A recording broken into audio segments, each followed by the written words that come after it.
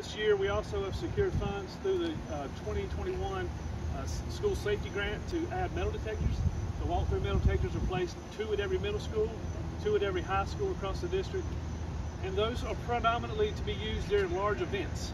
So if we have folks that are coming to our campus that we are not familiar with, we see our students every day, we see our staff every day, but when we have parents coming and visitors from other schools and other places across the state, we don't know who those folks are, and so we just want to be cognizant of that and look for ways that we can secure these stadiums and venues that we have. So the metal detectors will be used for large events. They'll be used, I mean, it could be football, it could be basketball, it could be for a large play or some event within the school.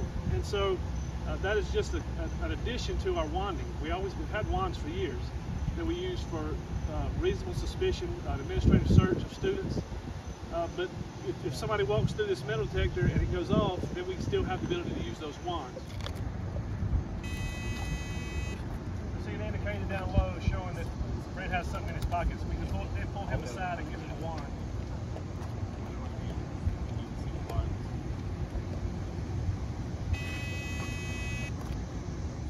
Currently now all of our high schools, elementary schools have a similar system. It's the same system, but we're adding some keypads out there for them too. So right now the door will be locked. Kid would come up and punch the number in. And come in the door.